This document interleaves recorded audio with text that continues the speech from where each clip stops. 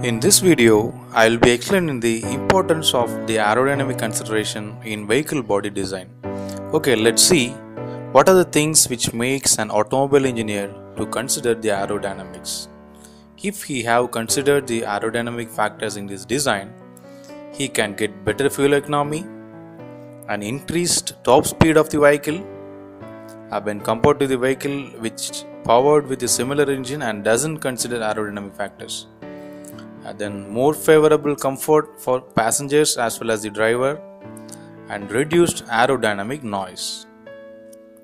Though there are a lot of aerodynamic forces and moments acting on a vehicle, more importance is generally given in the drag force because of its intense effect.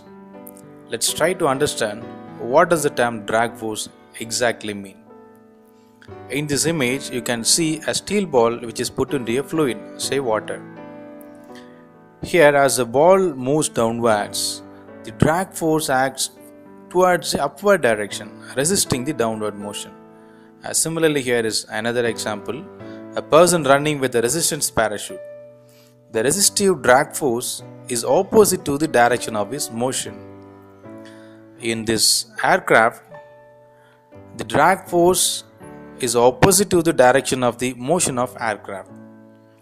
The key point one should take away from these examples: a considerable amount of thrust we supply to propel the aircraft is spent to overcome the drag resistance. The rest, which is the excess thrust, is used for the propulsion. If you go a step deeper, you can understand that the pressure drag doesn't cause us only due to the frontal pressure.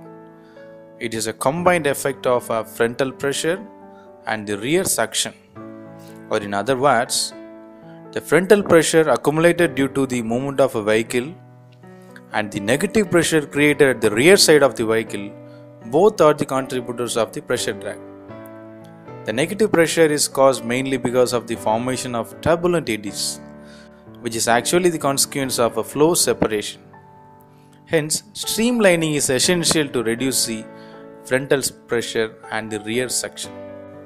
At this point, it is essential to discuss the streamlining of a vehicle body. Practically, streamlining means the process of designing the body of the vehicle in a teardrop-like shape. As we discussed earlier, the key focus of aerodynamic design in a vehicle is to reduce the frontal pressure and the rear suction. Here, the streamlined shape provides very less frontal pressure accumulation as the shape is more curvy.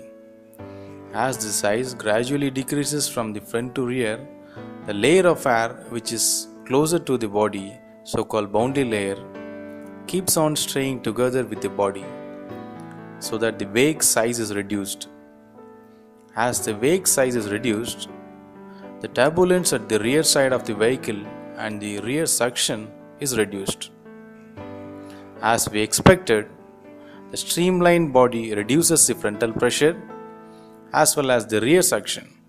Hence, a streamlined car body reduces pressure accumulation in the front, reduces the formation of wake, and finally lowers the drag. In general, more the shape resembles the teardrop shape, lower the drag, and higher the aerodynamic performance. To summarize, pressure drag is a predominant component that is to be considered in an aerodynamic design, which is actually a combined effect of frontal pressure accumulation and the rear suction. Streamlining a vehicle body can reduce the pressure drag, however, it cannot be eliminated completely. Thank you.